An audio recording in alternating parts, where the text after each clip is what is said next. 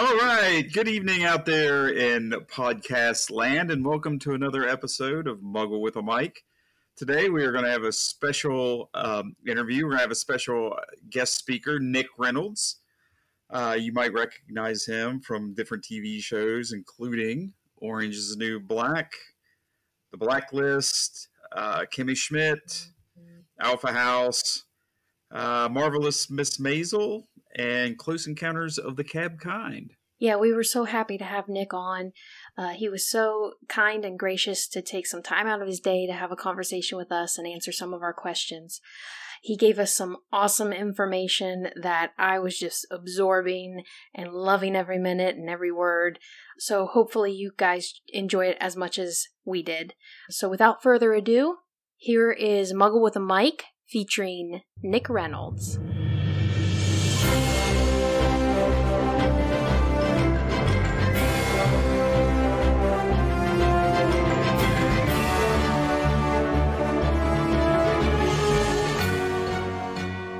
Nick, that voice you heard, the deep baritone voice is Phil. How you doing, Phil? Nice to meet you. It's nice to meet you as well. Excited to have you. Well, no, I'm glad. This is it's a little surreal, but like, I love Katie, and let's talk about acting. Let's get into this thing. Let's do it. Yeah, I mean, when I started this podcast, we've done a few episodes where we're talking about movies, and then I was thinking, man, it would be really neat to have an interview on here, and immediately I thought of Nick, and I'm so excited that you accepted, and yeah, let's talk acting. So, Nick Reynolds, I have some questions here that we were going to go over with some of your background. You are an actor, correct, sir? I am an actor. Do you mind though? Before we get going, I listened to the Office episode you guys did, the previous one. Okay, and may I chime in? Go for it. I was not on there, but you didn't have the best quote from Office, and I had to jump in. I honestly think the funniest thing said on television in the last 20 years is when Michael Scott comes through the door and addresses the room and says in the most serious way possible that he declares bankruptcy. I honestly think that is just brilliant. Whoever came up with it, how he executed it, and then the next scene with Oscar telling him that he can't just say it. And he said, well, I didn't say it. I declared it. Because it makes all the difference. Oh, yeah. Yeah. The idea that idiot thinks that means something, what he just did. Sorry, had to get that off my chest. No, you're fine. If only that actually worked, how much different would the world that we live in be? Yeah, I think it would be a better place. It would. I declare I'm funny. Yeah, you just say it and it's true. Wonder if there's anything like that going on right now. No, never mind. We won't go there. All right, so speaking of The Office and television shows, what are some of your favorite shows and TV shows or directors that you have currently or of all time? Oh man, I was my wife and I are both big 30 Rock fans. We watched all The Office, although for me, The Office stops the day Michael leaves. I have, and I still rewatch The Simpsons to this day. I really think The Simpsons humor will be relevant for the rest of the time. Same with Seinfeld. We go down the Netflix rabbit holes. I'm a fan of what I do, so I watch as much as I possibly can. We recently caught up on HBO Succession. Have you guys seen that? I have not seen that, but I saw that was on your list of things you've been in, but I had not seen it before, but now I want to. Yeah, I haven't seen it either. It's an HBO show. It's only had 2 seasons, and the only way I can explain it to you is it's about horrible people being horrible to each other and to everyone else. It's keeping in the theme of the last 10 years with the anti-heroes, right? We love anti-heroes. It's just so well cast, and they're so despicable, but it's entertaining. That really has been our favorite show recently. Who are some of the people in it? It's based on a family, which a lot of people say the family itself is loosely based on the Murdochs. So the patriarch of the family is played by Brian Cox. One of the Culkin brothers is in it. There's a bunch of people who have kind of been lifetime character actors, but they all come together to form this family.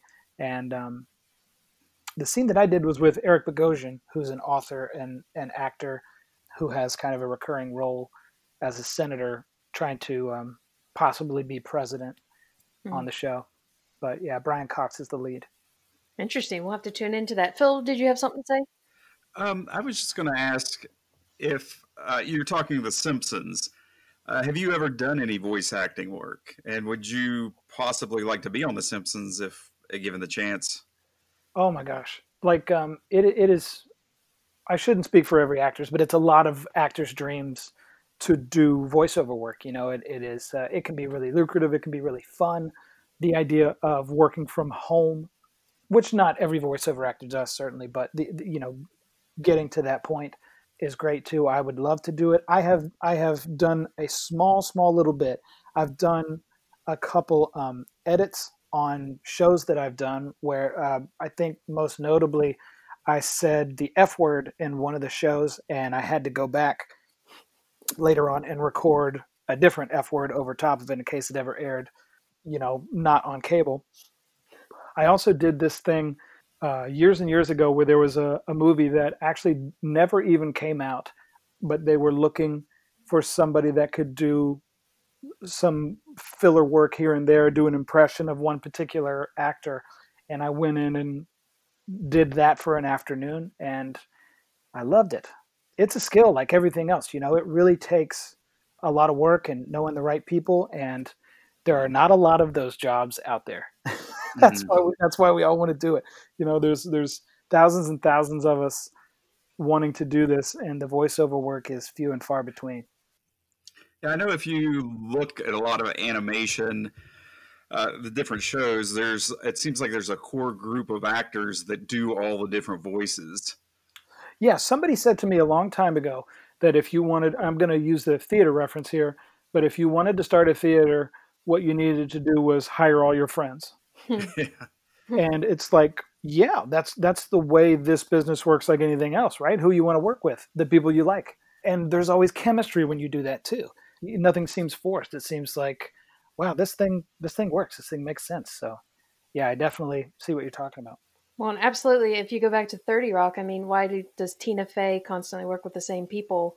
It's because it's a magic you can't reproduce. Mm-hmm. Yeah, the Tina Fey stuff. Yeah, if you're a fan of her and Robert Carlock, yeah, you see so many of the same people again and again and again. They just they like who they like, you know. Mm-hmm. And they're smart. They're smart, funny people. Absolutely. It's like Tim Burton. He always has the same group of people that he works with.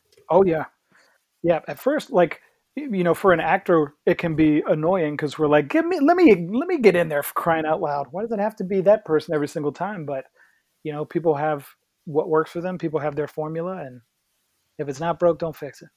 There you go. So speaking of 30 Rock, and you live in New York City, correct? Yes, I do. In Queens, New York. I live in Astoria, Queens. But you're originally from Huntington, West Virginia. Born and raised. My parents are still there. And also, I have to throw this in there. You're also a Bucco fan.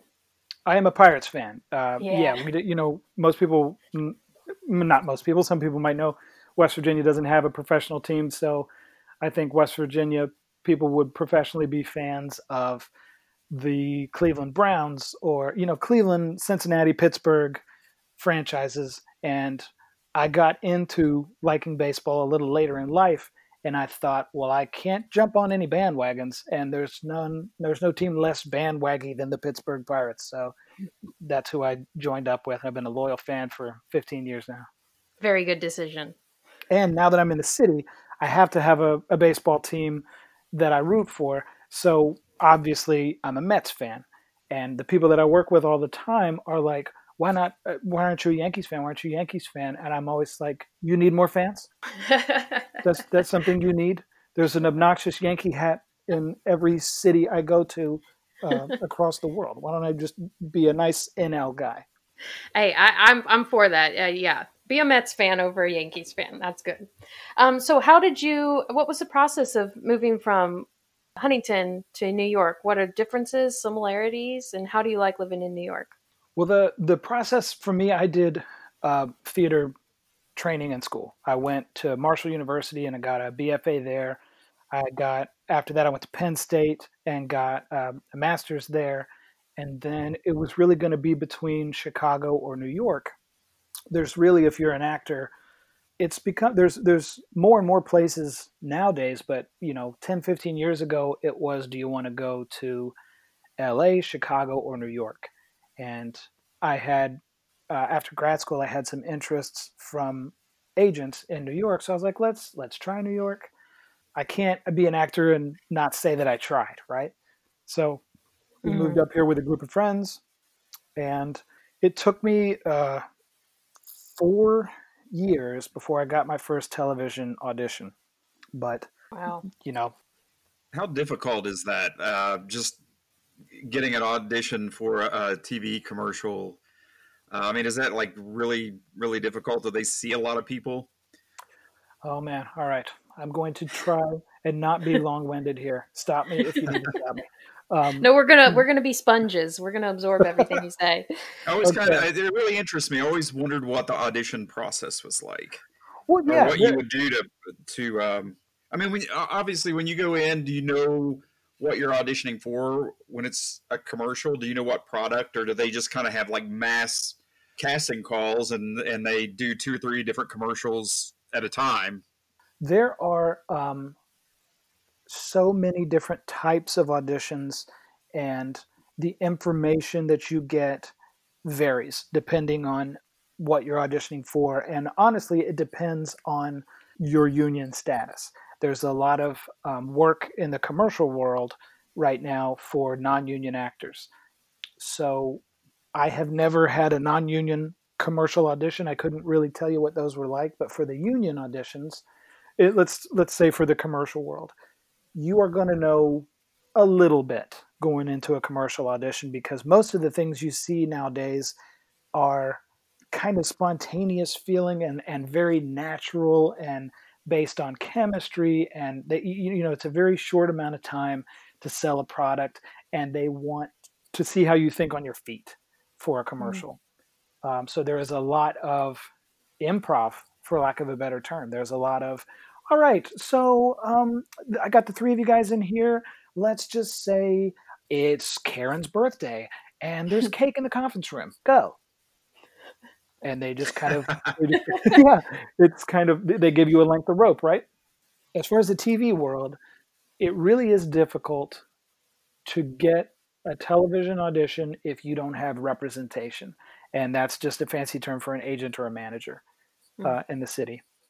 And nowadays, kind of what happens is I will, maybe the night before, sometimes 2 days before, but normally the night before, I will get some sides or the lines that are going to happen the next day, a schedule in terms of like the time that my audition is when I have to be there. I'll get a little bit of a character breakdown, which will say, for me, the character breakdowns are always very humbling because I'm a character actor. So it's always like, he's fat, but not too fat. Or my favorite one ever, it was for an HBO show. It said, he's balding, but hip.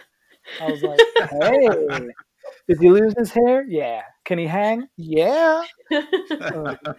So that was good. And then you spend that night and the next morning doing your homework. And then you'll go in. I really couldn't tell you how many people they see for these auditions. I think it's anywhere from 5 or 6 people to 20 or 30 people. But what we're getting at here is casting directors, and casting directors are really the people that have the keys to the kingdom. They're who you want to know. When they know you by your first name, you feel like $1 million. They are, you've heard, the term like lose the battle but win the war, right? Yeah. Winning the war is getting a casting director to like you. Wow. I'll give you a quick example, if you don't mind. Go for it. When I did the Blacklist, I had auditioned 5 or 6 times before I got the role that I wanted, or the role that I eventually got. And looking back on it, everything that I would have booked before the one that I booked was not as meaty. There was not as much stuff to do. And Mm. the casting director was saying, good job, but not yet. Good job, but not yet. It doesn't matter. It doesn't matter that you do a good job necessarily in terms of the role, right? You have to do a good job. You want to be on the good list. When it's a match, then it's a match. Mm. Yeah. That make sense? Yeah. Oh yeah. When you land a role, say like on the Blacklist, and there's an established cast, and you go in, is that intimidating for you as an actor? Yeah. Absolutely.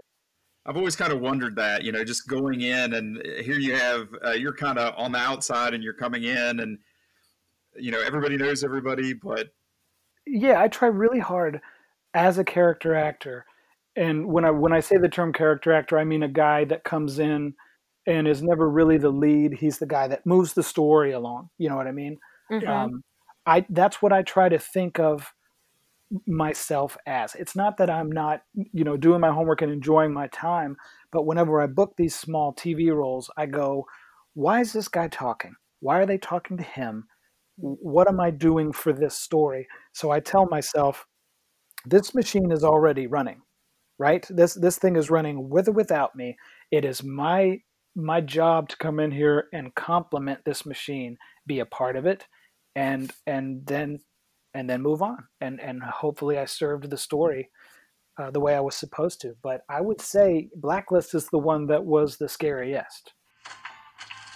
Zach, we've spent the last 40 minutes being regaled with stories of Abe's latest visit to Phoenix. Fascinating as it is to hear about the new culinary options at Sky Harbor Airport. I don't come here to talk to Abe. No offense, Abe. I had some trouble with the missus. You know how it is. But into business, your money's going to be cleaner than a nun's browser history. While you're redistributing, an investment opportunity has come up. I need funds in that amount. What are you buying this time? Another herd of Akalteca horses? Oh, God, no. Although one could never have enough of those beautiful animals. There is, however, a floundering cruise line in urgent need of a bailout. Elizabeth, I'd like to introduce you to one of my accountants, Zach Small. I'm an FBI agent. Mr. Reddington is my CI, which forces me to ignore his crimes, which will no doubt include murdering you if either of you ever tell anyone. On the other hand, I am under no obligation to ignore your crimes, so before you commit any while I'm here, I suggest you all run along. Because James Spader is an intimidating feller. Mm-hmm. It's not mean. He's not a bad guy or anything, but he's like, I'm like, oh, geez, there he is. There's It seems like he exudes confidence. Oh, sure. He's got, it's his show. He's executive producer. So he's he's everything there. You don't often work for the lead actor and the executive producer at the same time. So, but I also try to tell myself that there's a reason that I'm here and that I belong here. Actors' confidence is a funny thing, right? We've all got imposter syndrome, or we think each job that we get is going to be the last job we ever have. But, I talk about it with my wife, and I try so hard to calm down and be like, no, I'm supposed to be here. I earned this. Let's have fun. Mm-hmm. Yeah. What's it like when you land a role as far as your daily schedule? I mean, do you just show up on the soundstage, and then do you have a read through? Yeah, it's different for different shows, actually, depending on the size of the role you get. Some of the roles that I've had that have just been one or two lines, I'll just show up the day of. There's no table read. They don't need to bring me in for that.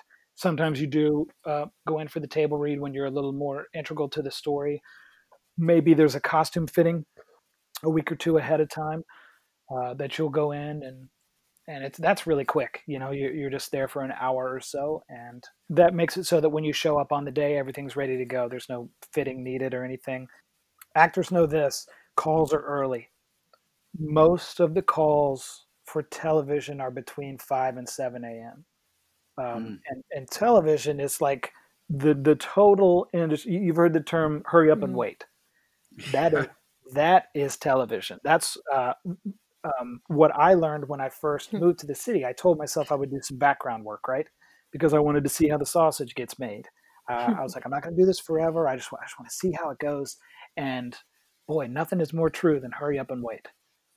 So yeah, a day is about being patient, about being where you're supposed to be, when you're supposed to be there, and enjoying it, not taking it too seriously, being grateful to be there, and really really being present in the day, because it's like it's a fantastic thing. Like it's what I wanted to do my whole life, Right. and I try really hard to be grateful. Oh yeah. So like with your scene in the Blacklist or your Orange is the New Black, how many days of shooting is that for you? Is it multiple days? Is it all in one day? A couple of them have been multiple days. Some of them have been one day. The Blacklist was 3 or 4 different days. Yeah. Yeah, they did an exterior one day, and then I came back a week later to do the interior. So, like, if you've seen the Blacklist scene, I'm like driving a Mm-hmm. car, and then I'm going into my house. I'm driving the car on a Wednesday somewhere up in Yonkers, Hmm. and then the next week, the interior of the house is actually Chelsea Pier's studios in Manhattan. Hmm. There's so much of that. And if you guys watched Orange is the New Black, I want to tell you something that's going to blow your mind. The entire interior of the prison of Orange is the New Black was in a basement film studio in Queens, New York. Wow. What? It was the most realistic, like, because my wife and I were fans of the show before I got to do it. And I got there and I was like, are you kidding me? Like the cinder blocks, the floor. It was such a phenomenal looking set.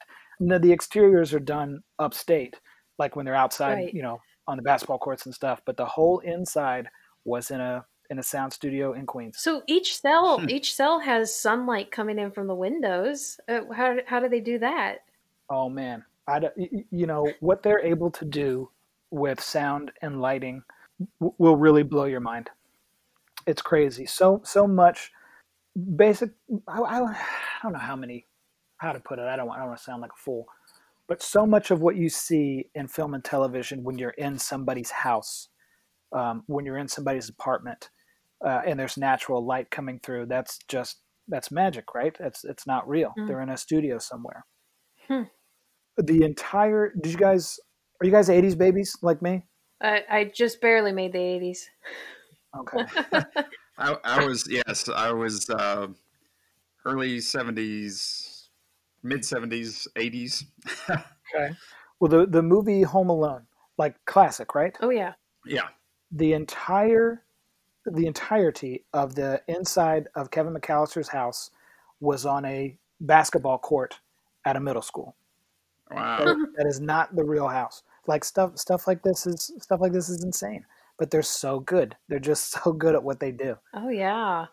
And the reason you do that is because you can't control the elements, right? Right. But I can control everything if it's inside. It can be 2:00 in the afternoon all day long. Wow. If we're inside. We don't have to worry about the sun or the rain or the wind or anything else. Or it could be 11 p.m. at 2 p.m. There you go. Yeah. Wow. Huh. That's so neat. Well, so what is your favorite lesson or skill that you've learned that you've brought from all your schooling? I've been I was thinking about this ahead of time, and I've been really, really, really lucky to have people that have said things to me that stuck. Like learning a process aside, there's just different things that people have said and they stick with me. And I actually am lucky enough to teach an acting for film and television class at a college here in the city, and I try so hard to remember these lessons and pass them on.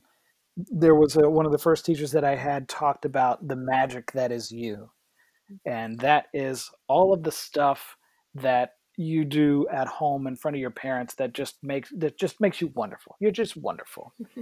And you bring that to school, and that gets you to a point. And then after that, you have to do the work.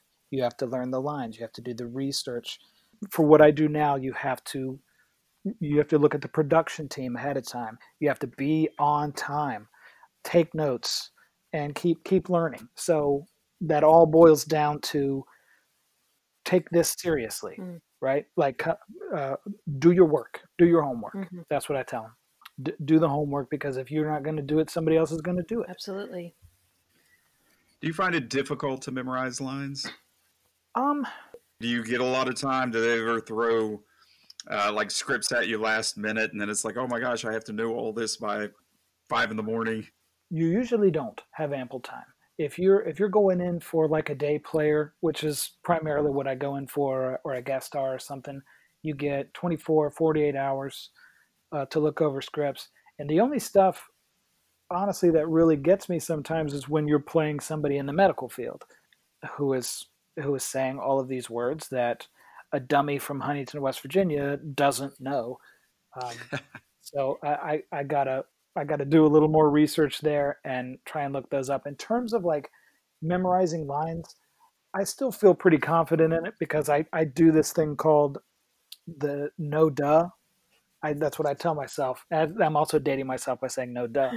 But it's a way to keep me listening to the other person. I make sure that when I'm doing the lines with my wife or whoever, if I'm listening to what they're saying, then my next line is no duh. Well, that's what I would say to you. Obviously, this makes sense. It keeps me out of being an actor that only highlights my own lines. Does that make sense? Yes. Okay. Wow. Yeah, because you not only have to memorize your own lines, you're in a way memorizing the other person's lines to react appropriately.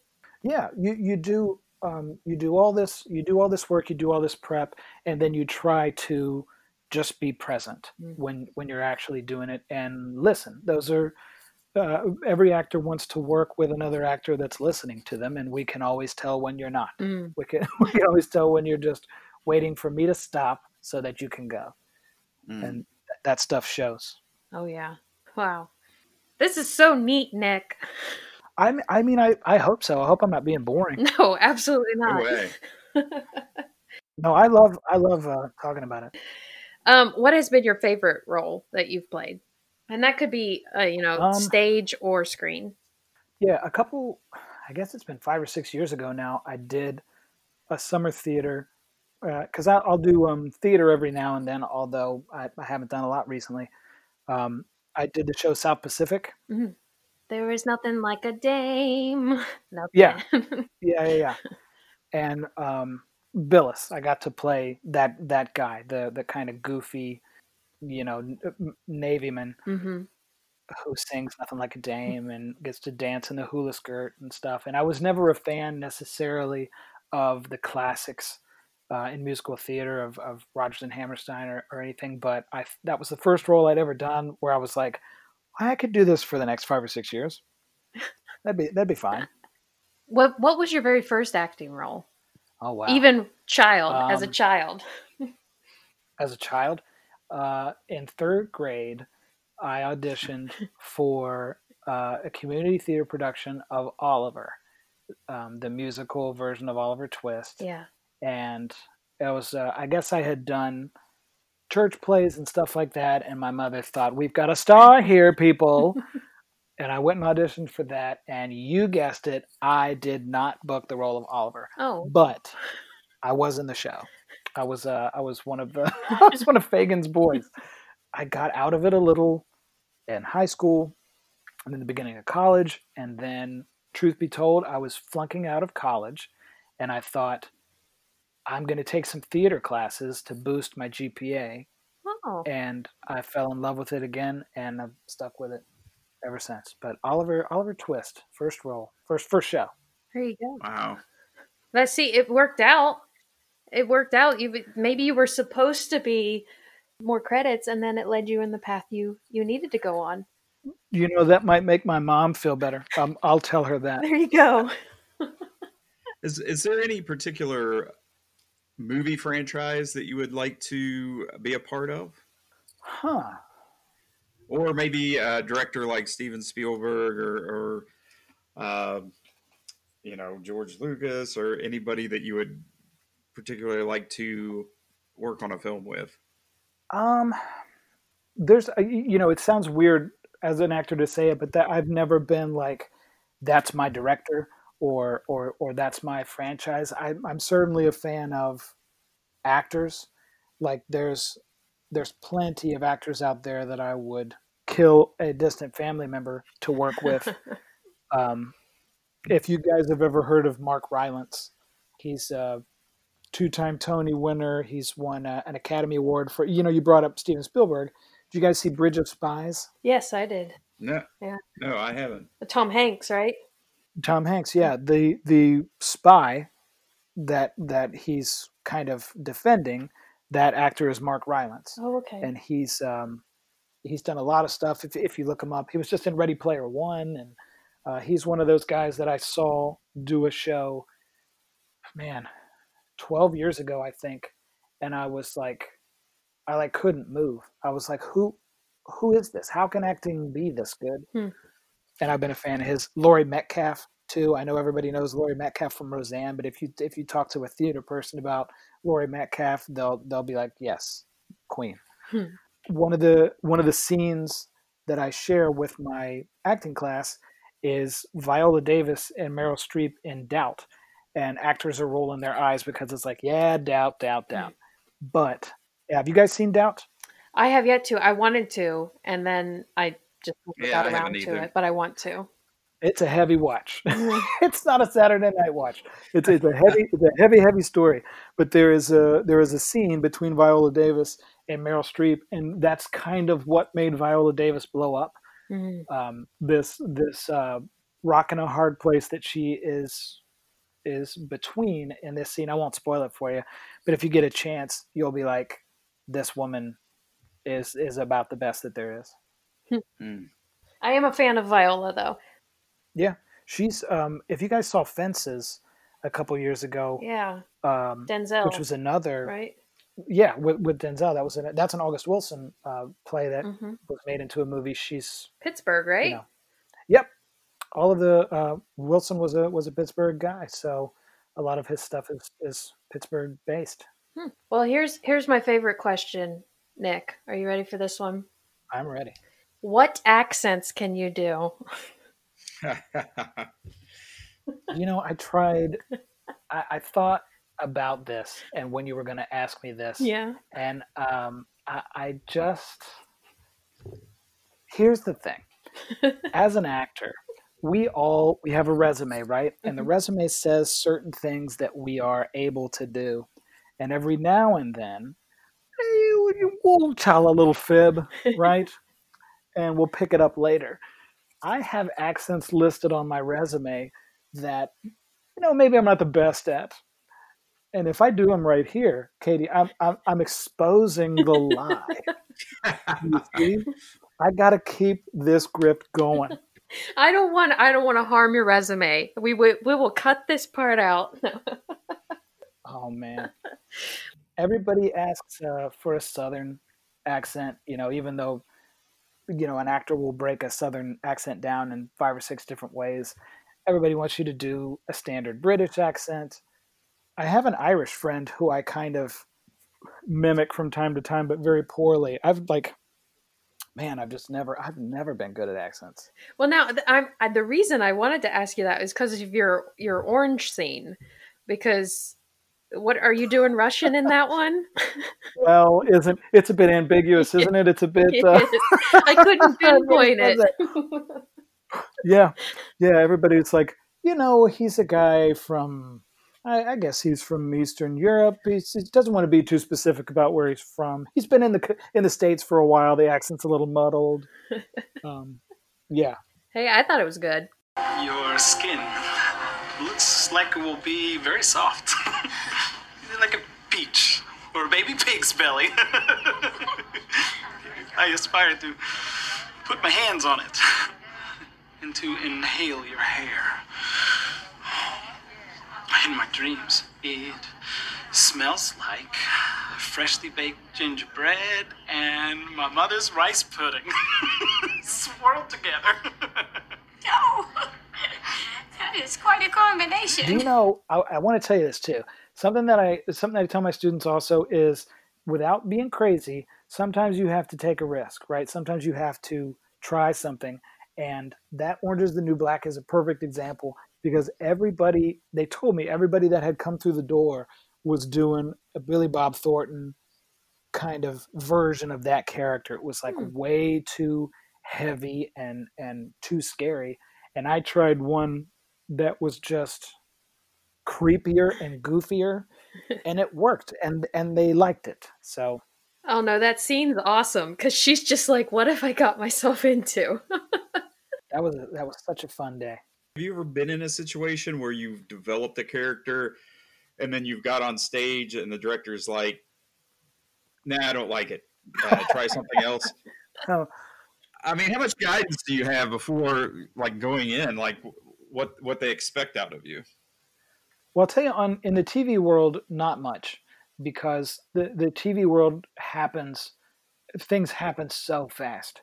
Things are set up, and boom, 1, 2, 3 takes, moving on. 1, 2, 3 takes, moving on. There's really not a lot of time to talk about things. When you're on my level, when you're a guy trying to make a name for himself. Now, if you're a principal or something, there's a lot more time. But long story short, in the principal world, you need to do your homework and make a choice that you think meshes with the show. Now, if you're doing theater, you have a whole lot more time. You can come in with what you think, and it's much more of a collaboration between you and the director. But I think a lot of times, as an actor, you're not gonna encounter a lot of resistance, because through the audition process, you have made some choices that they liked, right? Yeah. So it's not going to be, not that it doesn't happen, but it's probably not very often you come in with something that's completely off the wall. Because for some of these things, there are 7 and 8 and 9 rounds of auditions. They look at you, and they look at you again, and they look at you again, and they know what you can do, and they like it. Right. They hired you for a reason, right? There you go. Yeah. Now, how nerve-wracking is that, having to audition 7 or 8 times for something? I mean, in our minds, in our, mundane lives, we think you audition once and you get it. Right. No, that was one of the things you got to learn the hard way, for sure. I think if you are an actor and you audition and you get a callback 1 out of 10 or 20 times, then you celebrate, right? Mm-hmm. Because I'll speak for the TV world, because that's what I've been doing mostly the last few years.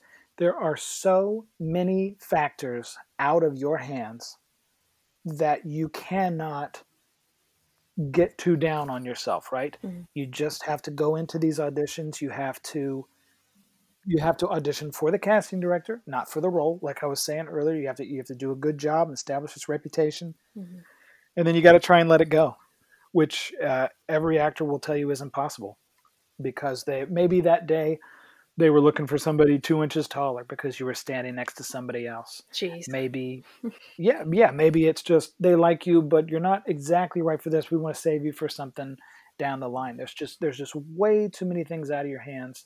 And honestly, once I knew that, once I bought into that, it made me so much more relaxed in the audition room. You start out and you want everything that you go in for, and you're like, I need this. I got to have it. I got to build this. I got to get 10 roles this year. I got to do it. You start to realize that is not most people's paths, right? That's not really your job.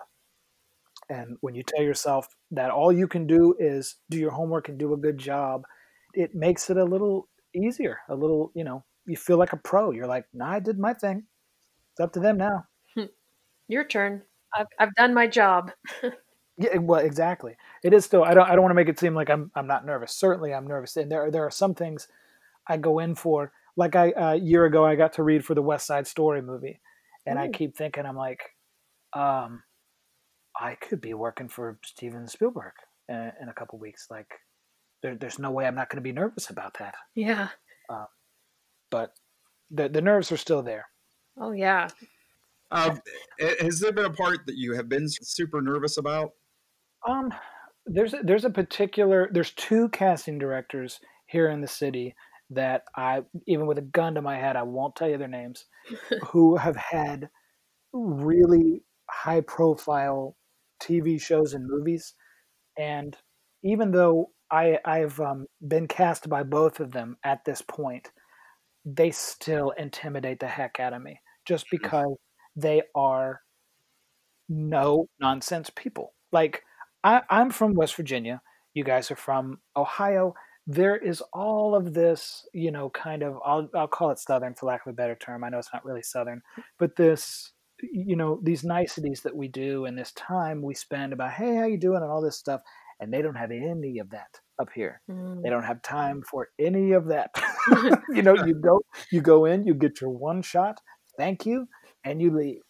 And it's really hard to unpack all that emotionally. It's hard not to feel like there's a lot riding on it. You have to find a way to be like, no. This is another thing I tell my students, that they want you to be the solution to their problem. They don't want you to come in and be terrible. Then they got to do more stuff. Everybody just wants to go home, right? Yeah. Everybody wants, I would love it if the first 3 people that came in were amazing. Boom, you got it. Let's go home. So thinking that the casting director is actually on our side and not this, the man behind the curtain, is another thing that's helped me be less nervous than I was before. They're human just like you and I. They are, and they're good at their job. That's another thing actors have to tell themselves about New York casting, because I can only speak for New York casting directors. They're behind that chair for a reason, right? They're good at their jobs. We don't need to fool them. We don't need to wine and dine them. We need to trust the process, because there's a reason they're over there. You be the puzzle piece and just try to find and make sure that they have the puzzle that you fit into. Exactly. Yep. If you could play any iconic role, what role would you want to play? Iconic role. Harry Potter. No, I'm joking.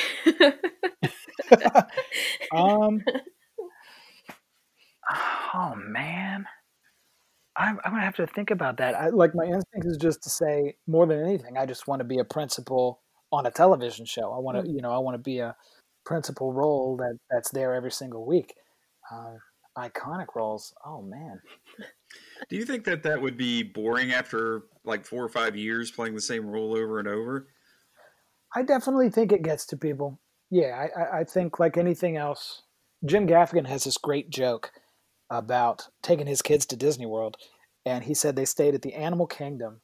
And he said, the first day we were there, it was amazing. We got up, and right outside of our room, a giraffe.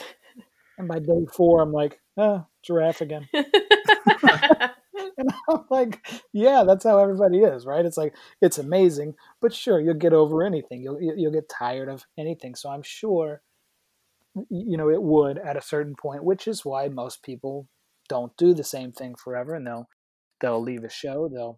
A lot of people here in the city, a lot of TV people do Broadway as well. So if they're only filming half the year, they've got another half of the year to go do what they want. I know there's probably also the fear of if you're staying a role for so long, so many years, to be stereotyped and not being able to be hired as a different character. Yeah.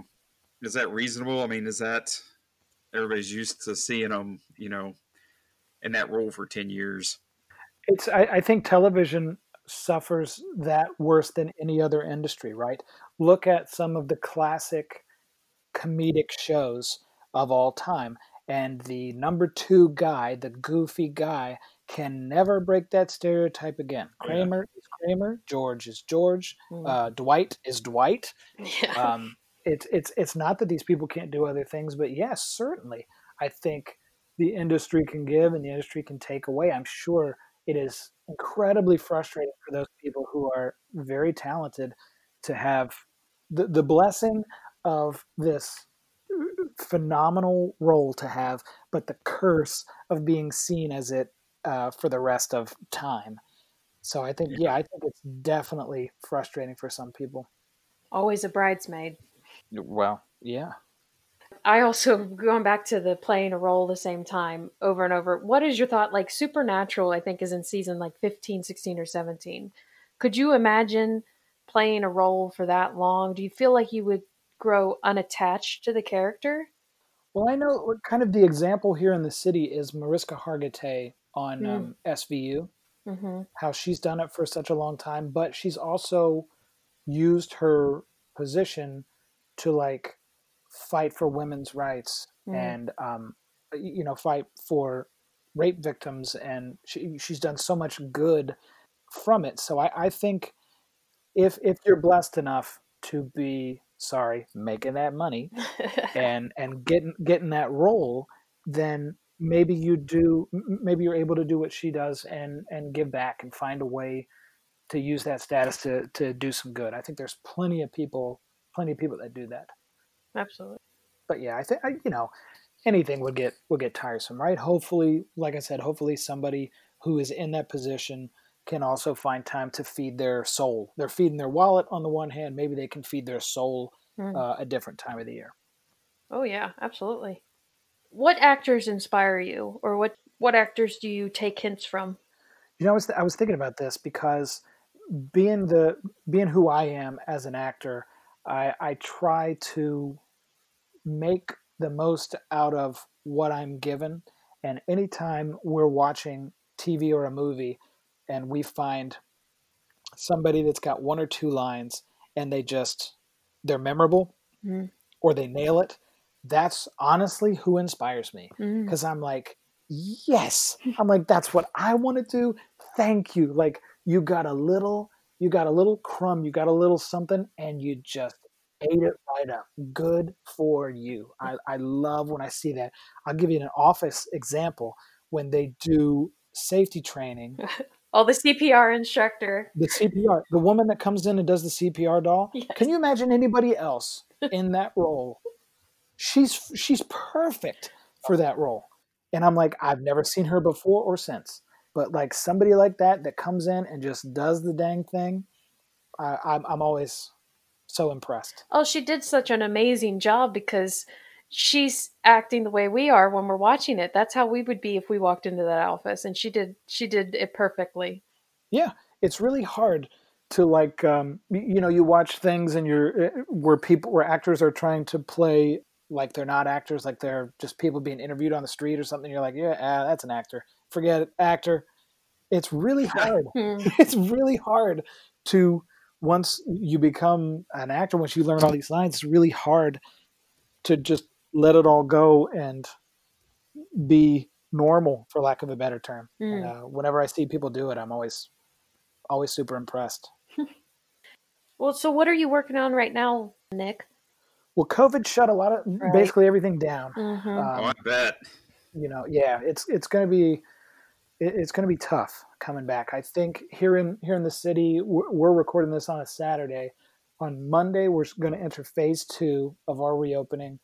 We don't technically know yet when the film and TV world will come back. I know that the SAG president has a plan in place that's been approved about how to work safely, and it's a phenomenal union that's going to protect us, but it's going to be a while before film sets look like film sets again. I actually, just before the break, filmed 2 episodes of this show called Search Party. Have you guys heard of Search Party? I just saw an ad for it. It's in season 3, and I was like, well, I might want to get HBO now. Yeah, it's on HBO Max. Yeah. It was on TBS for the first 2 seasons, and then this 3rd and 4th season are going to be on HBO Max. And I have a small recurring role in that I got filmed just under the wire. So awesome. I was glad to get that. Yeah. Well, now I'm definitely getting it. I was on the fence, but now I'm totally going to get it.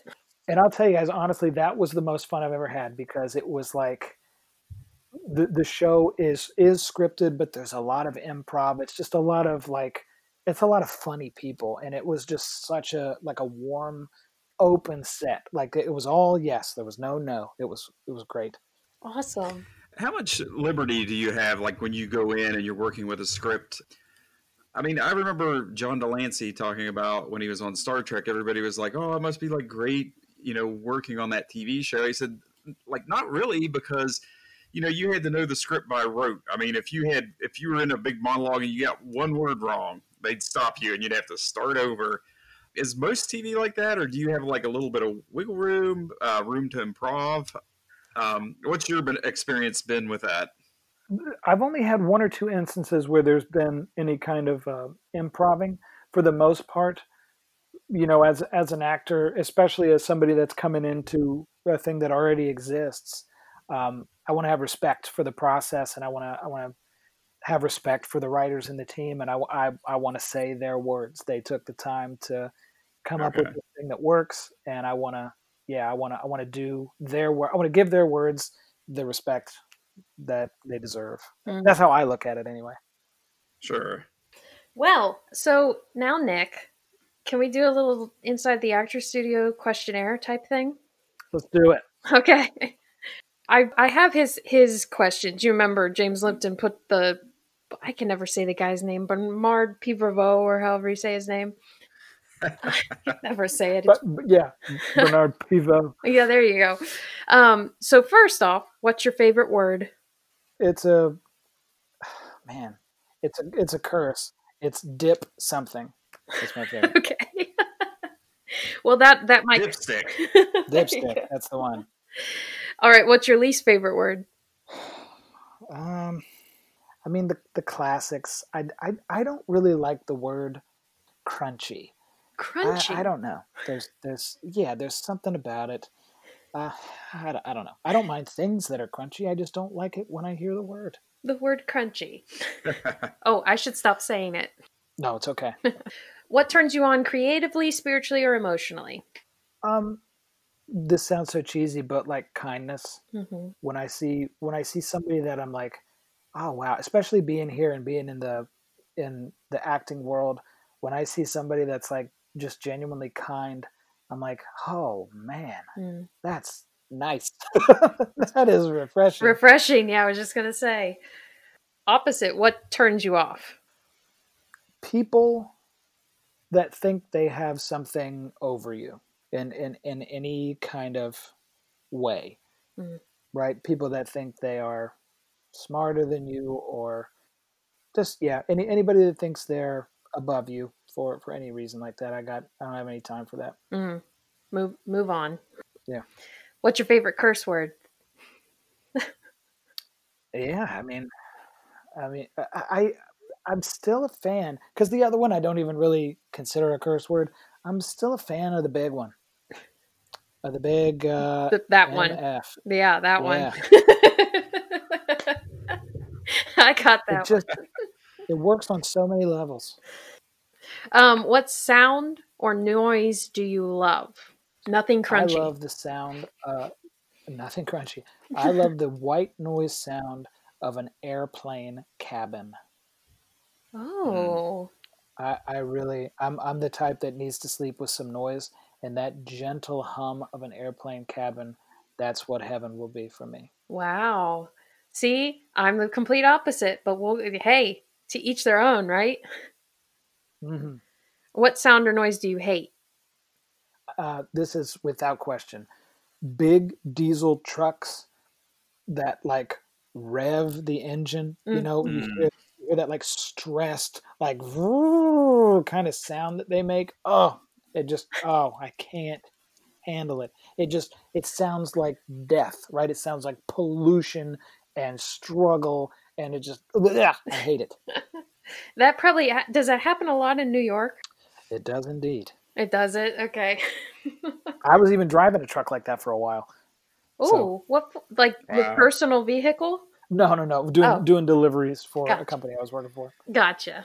What profession other than your own would you like to attempt? Well, I've been kind of my survival job in the city is working for a hospitality company, and I don't mind it as much. I really think I could do that. I think I could help somebody build a party and put the party on, because parties, whatever, not everybody can do them. They're not that important, but there's a bunch of people in a room having fun together. Yeah. Not now, COVID, but not now. Eventually, in the old world, maybe in the new world, we'll see. There you go, 2021. Yeah. What profession would you not like to do? I've often thought that the worst job in the world is the person that has to work at the lost baggage claim center at an airport. Mm-hmm. Because there just can't be anybody coming through the door that's ever in a good mood, right? Like, everybody that comes in is mad. So I think that's probably the worst. Absolutely. Yeah. No, the person's coming in upset, and you're not going to make their day better unless you find the bag. Yeah, and you lost it, right? It's your fault. Yeah. Sure, I lost it. I threw your pink bag into the river. Sure. Absolutely. In another city. Exactly. All right, now we're going to do a rapid fire round where it's lightning round. Yeah. Uh-oh. Is you're going to get two options. It's this or that, and you got to pick one. You ready? Okay. Okay. Coffee or tea? Coffee. Coke or Pepsi? Coke. Burger or pizza? Pizza. Dog or cat? Dog. Winter or summer? Winter. Toilet paper, over or under? Under. TV or book? TV. Movie at home or the movie theater? Movie theater. Okay. Ocean or mountains? Mountains. City or country? Ugh. City. Mac or PC? Mac. Ninjas or pirates? Ooh. Pirates. And finally, Marvel or DC? Marvel. All right. You did very well. Thank you. That wasn't as hard as I thought it was going to be. I really thought I was going to stress out over that. No, it's just your instincts. Yeah. Yeah. And I appreciate the toilet paper under, because everyone thinks that it should be over, and I agree with you. I've seen countless arguments made for the over, and it doesn't make any sense to me. Just put it under where it's not bothering anybody. It's just against the wall, right? And it's over there if you need it. Exactly. Like, you're going to hit it if it's in the front. You're going to, okay, we don't have to. I'm sorry. No, all you have to say to them is, do you have a cat? If it's under, it's not going to unravel it. If it's over, you will. There you go. Yeah. Yeah, the cat thing. Well, certainly. The cat people are probably hip to this, for sure. Absolutely. All right. Well, Nick, thank you so much. We have learned so much. Yes, thank you. Guys, thanks for having me. It was nice talking to you. I hope I was informative and not boring. Oh, no, you're very informative. Absolutely. One last question. Yeah. Being an actor, and like when you sit down and you watch a movie or a TV show, does it kind of lessen the magic? I mean, can you see the seams, having been on set? I mean, does it kind of like lose a little bit of its luster or magic? It does. Aww. It does a little. And I try. That's how I know when I'm enjoying something, when I put that stuff aside. If Joanna's watching something terrible and I'll come in and I'll just be the worst Statler and Waldorf in the room possible. And she's like, that's enough of that. But if I'm really into something, no, I still enjoy it like I'm a kid. I will tell you this really quickly. When one of my favorite things to do when I'm being a jerk is when we see a commercial and somebody is doing something insanely embarrassing, like talking about flatulence or diarrhea or something like that. My favorite thing to do is go, Yale School of Drama. Because it's such a reminder, right? It doesn't matter where you went. We're all going for the same roles, and we all have to take that diarrhea role, don't we? I'm a jerk that way, but... No, you're realistic in that way. All right. Yeah, so thank you so much, Nick. Yes. I enjoyed this so much. I appreciate you taking the time to do it. And I hope you and Joanna and baby Birdie are staying safe with all this craziness that's going on. We are. We're wearing our masks. We're doing what we're supposed to. Good. Thank you guys for having me. Awesome. Oh, yeah.